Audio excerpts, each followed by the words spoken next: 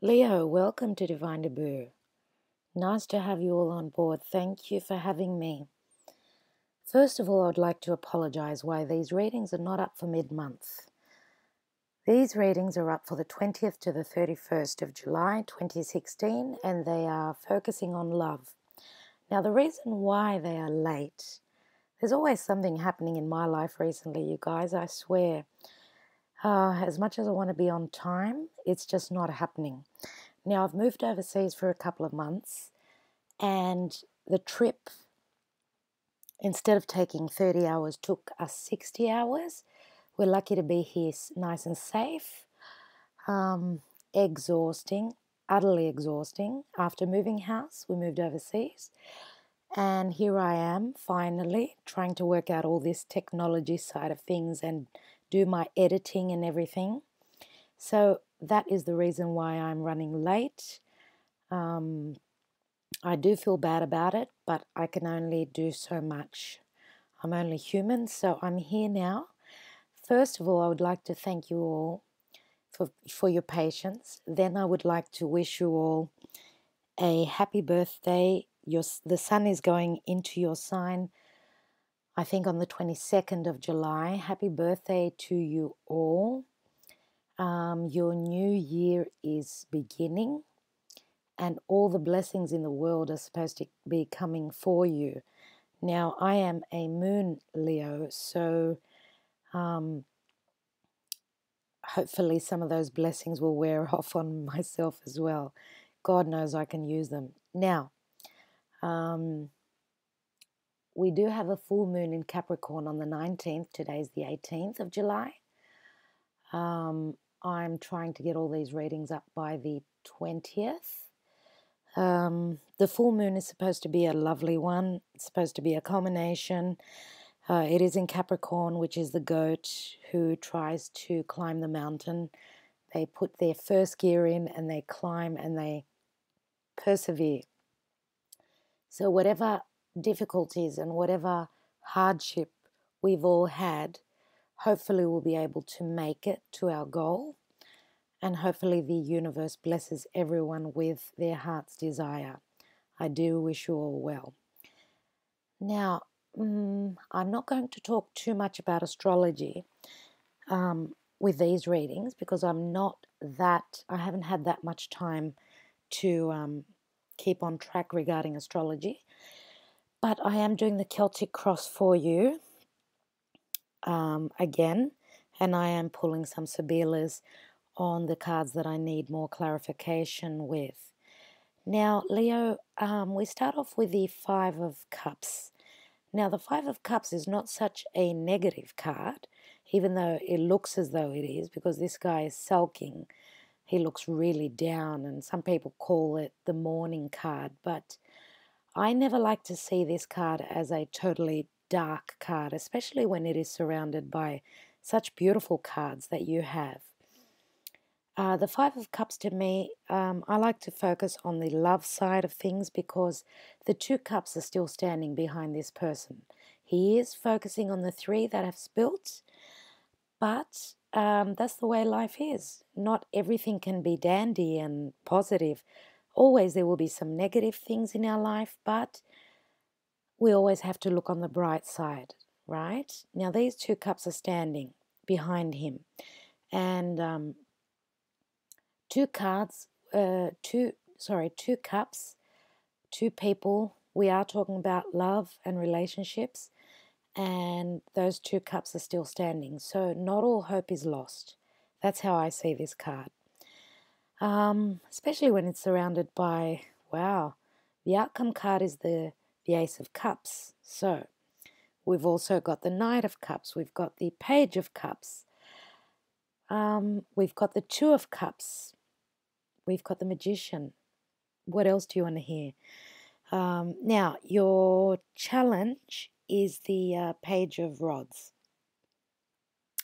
This Page of Rods is either challenging you or helping you. I would say that it's a bit of a challenge because as we look at the card, this young boy is calling something out. So there is a message from a fire sign, someone who is showing up as a fire sign. There is a message being sent out, a very youthful, very passionate, very burning sort of a message. And I'm thinking this is you guys, being Leo, fire sign, acting very innocently, but also a lot of passion in this message. So I think that you are, I think you're taking charge this month and showing your true colors. You may have been a bit down because we've got the Five of Cups. Maybe you were let down. Maybe there was some truth that came to light because we've got the Ace of Swords, which is in the near past position. Now, I usually see the Ace of Swords as quite a positive card. Sometimes the news that comes in, the aha moment, the clarity, sometimes it may strike us as not being so positive, but down the track, sometimes the truth can be a little bit more, how can I say, enlightening, a bit more strengthening, because we get used to how things are. We learn to accept the truth, and then we work out which is the best path to take, to continue on. So maybe there was a bit of a disappointment, but I don't think it's much there. Not much disappointment there at all. I think you're actually taking charge because your reading is crowned by the Knight of Cups. And yes, this could be a water sign. My intuition, because we do have the Page of Cups as well at the bottom of the deck. My instinct is that there are going to be offers of love here. Now, some of you may have, like, maybe showing up as water, as a water sign. We've all got water in our chart, but sometimes we tend to take on the energy or the traits of a water sign.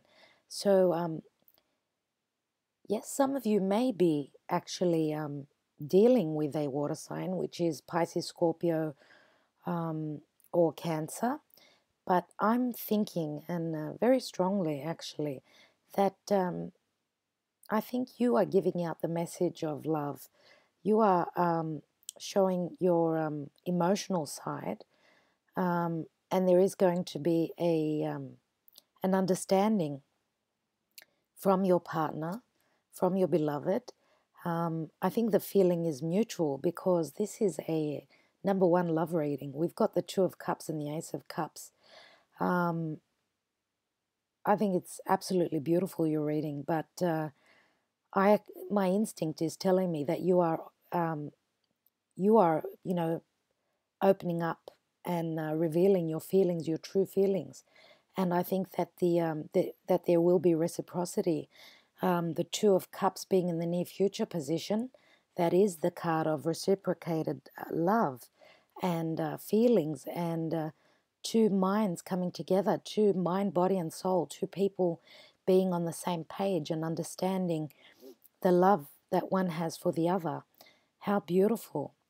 Now at the base of your reading, at the bottom, the root of the matter is the Hierophant, and the Hierophant could speak of wisdom, could speak of marriage, could speak of partnerships, of beliefs, our spiritual, side of things.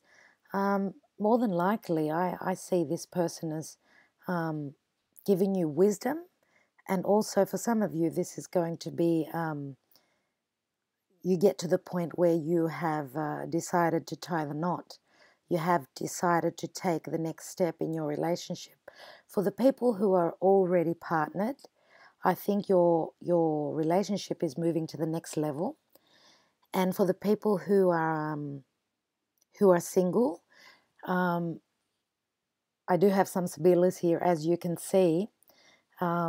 I would say that there is a reunion because one of the Sibilas is telling me that. So I think that there is someone from the past which is coming back into your life, and that's going to be known to you. You're probably living that now, because I do think that the Ace of Swords, which is in the near past position, I do think that that was part of the clarity, part of the information that you're waiting on, has given you the oomph and the strength to come forth and to reveal your true feelings. Now, in the advice position and how people see you, you've got the Fool, and the Fool is a major arcana card. The Fool is the beginning of a new cycle. So I think you're taking a plunge in love. You're going for it. If you could see the Fool in that picture there, he's actually looking up at the Page of Rods. So you are taking the plunge. You are telling the person, the person who is in your life, the person who is in your heart. I think you are actually letting on fully. You're telling him or her exactly the way you feel. And you don't care about the outcome. You don't care because you're the Fool. The Fool goes ahead. He steps on his new path. He doesn't look down. He looks up in the air. He's jolly, and he's taken a little pack with him, a little lunch pack with him, and he's on his way. He doesn't care about tripping over, falling over the cliff, and, getting harmed. He just moves forward. Big risks. Logically, we should have had the Wheel of Fortune here, but it didn't show up in this reading. Anyway, in the environment position, we've got the Three of Cups. And to me, the Three of Cups talks of celebration here. I do not think this is a three-way situation. For most of you, it's not. Only for a very small percentage of you guys, it is going to be, because three to me means, yes, love triangle. Now, for some of you, you have come out of a relationship, not necessarily marriage, but a relationship, and you are moving forward on a new path with a someone here who is showing up as a water sign. It may not be a water sign, you guys. It may not be a Pisces, Cancer, or Scorpio. It could just be someone who is showing up as a water sign. And for others of you, it will be a water sign.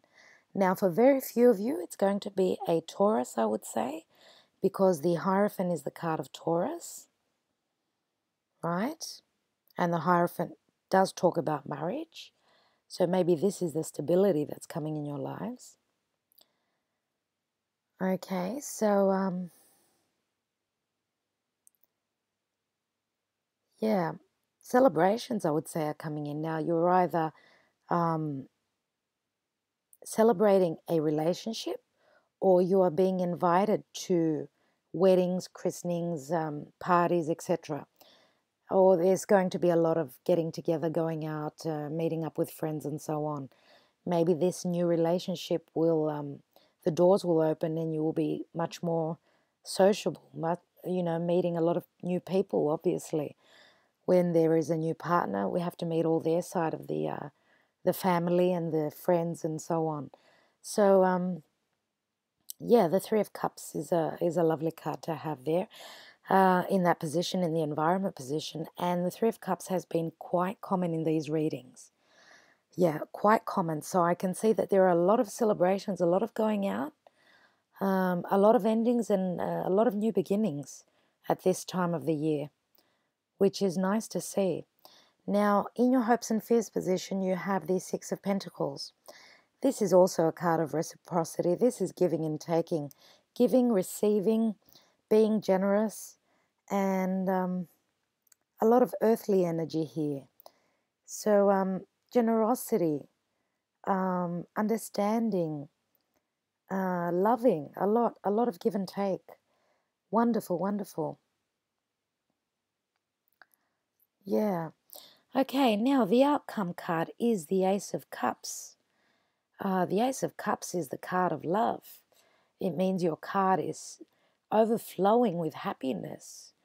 There is a lot of water here, a lot of Neptune I can see. I've got the Page of Cups and also the Knight of Cups.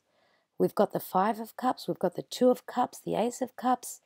I think this is Neptune in retrograde because I think that the truth has come to light for you guys, because Neptune being retrograde is actually taking off the rose-colored glasses. I think the truth is coming forward. You're actually going to see things in the light of day, which is wonderful. And you are going to be making magic. You've got the Magician, you've got the Fool, and then you've got the Magician, which shows to me that you are moving forward. You are going to make magic. Good on you guys. I'm so happy for you. I really am. And for myself. Anyway, I've pulled some Sibilas on top of the Knight of Cups. Now, I've got the Enemy card first, Il Nemico. He is looking towards the past. So I would say, even though it looks as though he's moving into the future, he's looking to the past. So whatever situation, was unfolding, where you're focusing that your cups are spilt, the 3 cups are spilt here. And you are focusing on those 3 cups. I think you need to change your perspective, because this enemy of yours is looking towards the other way. He's looking in the past. So usually when I have the Enemy card first and he's looking towards the past, to me it means that we're getting over that, which is great. It can only mean that because the rest of the cards are all very positive. Now, next to that, there is the Alegria, which means you are celebrating with your friends, as the 3 of Cups card shows us as well. There are going to be celebrations. You're going to be feeling very harmonious, very happy. And actually, you'll be so happy that you'll be delirious. We've got the Delirante card, which shows that you are being held up by your friends. You are being supported. You are so, over the top in love that you are feeling delirious. Wonderful, wonderful. Now, the 3 Sibilas that are on top of the Ace of Swords, we've got the Imeneo, which means it's the relationship card. It's the card of marriage, the card of contracts, relationship, love. Next to that, we've got the Lettera, which means news of love. And then we've got the beautiful Gran Signore, which is, to me, this guy is the entrepreneur. This is the knight in shining armor. So there's beautiful news coming in, whether it's a woman or a man, does not matter. This person who is full of abundance, full of love, full of complete in every way. He has got everything that a woman or a man desires. So the news is wonderful. The whatever came to light for you may have been a little bit difficult, but in the down the track, it's all going to be positive, beautiful. Now, the 3 Sibilas on top of the Hierophant, we've got the card of Fortuna, which is the Wheel of Fortune, and this card has been very common in these readings as well. The karmic Wheel of Fortune is turning, and it is turning in your favor. I can see next to that we've got the Nemica, which is the card of the enemy, and then we've got the Ammalato, which is the card of not having faith, not seeing things in a positive sense, feeling down, feeling melancholic. That's what the enemy, that's what the past is showing me. That's how I can see it. This is a thing of the past, but this is going to change. These 2 Sibilas are on top of the Hierophant. And for those of you that are coming out of a marriage or a partnership, a long-term partnership, where there was hardship and you were focusing on the 3 spilt cups, so things were not the way that they should have been. There was depression. There was an imbalance. I think the Wheel of Fortune is changing. It's turning in your favor. And for those of you that are coming out of a partnership like that, good on you. It's not worth being in a relationship where there's, troubles and there's no understanding. You're moving out of this, and this is good to see. You are taking a leap of faith with the Fool. So for those of you that are meeting up with an old love, because I do have the reunion Sibila card, which is on top of the Three of Cups in the environment position. For those of you that are having a reunion, your lover is coming back. We've got the L'Amante, which is right next to the reunion card. As I said before, there is going to be a lot of reciprocity, a lot of understanding here. And you will be healing, because then we've got the card of the Dottore, and that is a card of healing and coming out of your hardship. So those of you who are single and a person from the past is coming back, let's not forget Neptune is retrograde, so this can bring forth people from the past. I do see a reunion here. The karmic wheel of fortune is turning. Those of you who are getting together with an old past love, things are going to be wonderful. Those of you who were in a partnership and are coming out of that, or who have come out of that already, you're at the stage where you're going to be healing. There is a new person walking in. As I said, it could be a water sign. It could be a Taurus, because we've got the card of the Hierophant. And for some of you, it's just, it could be another sign. It could even be a fire sign, but this person is showing a lot of water in their sign. So it's going to be a very emotional month for all of you. A positive month for you. End of July, I should say, or should I say, as soon as the sun moves into your sign, the month ahead will be very positive, as it usually is. The universe makes sure of that. Usually around our birthday time, all the blessings come in. So I do wish you well. I really do. Now, I have also pulled a card from the chocolate message cards, and you guys got the caramel chocolate, and the title in the front says charm, and that's all about you, Leo, isn't it? That's just like you. You're all charm, that's for sure. Now on the back side of the card, we get the message that this card signifies a time to practice the art of smooth talking. If you need to win a situation over, only your charm can ooze out the appeal that is needed to get you what you want. Loosen up. Avoid being so rigid and inflexible. Learn to communicate and let your intentions be known. Well, there's the message that you're letting someone know about. Welcome fluidity. Let your feelings flow. Take a writing class or join a debate team. You need to demonstrate poise and charm at this time. Communication is the key. And that is true. Communication is the key. It's the only way to go. And the message is life is flowing with rich abundance. So it looks like a lot of abundance is coming in for you, Leo, for your birthday month. As I said before, I wish you all a happy birthday, and I will catch up with you in for the August readings. Thank you so much for taking the time out. See you soon. Bye.